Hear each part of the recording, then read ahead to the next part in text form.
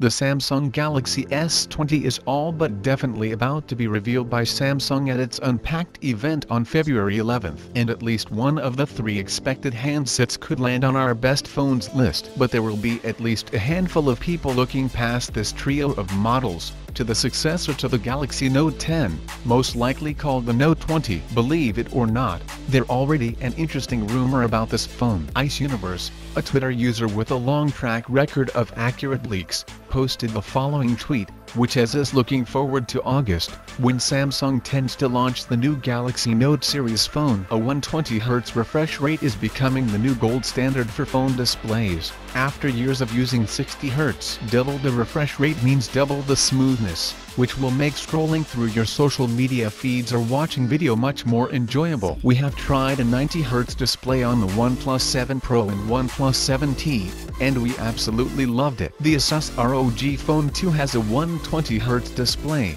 since it's a phone all about the mobile gaming experience, and that was also excellent. All 3 of these phones have proven the benefit and viability of these high refresh rate displays, so we've been eagerly awaiting a big premium manufacturer like Samsung or Apple to put this technology to use on their phones. What exactly fine-tuned means is up for debate. One source claims that the S20 phones, while capable of a maximum refresh rate of 120Hz, can only manage this at FHD resolution, rather than their maximum QHD resolution. It means in theory that S20 owners will have to pick between smoothness or image quality rather than getting the best of both simultaneously. Google had its own struggles too, originally only allowing the Pixel 490Hz display to perform at its full potential at high brightness levels. If Samsung can finally give us a 120Hz display on a premium flagship without any caveats on the Note 20, then that could be worth waiting for.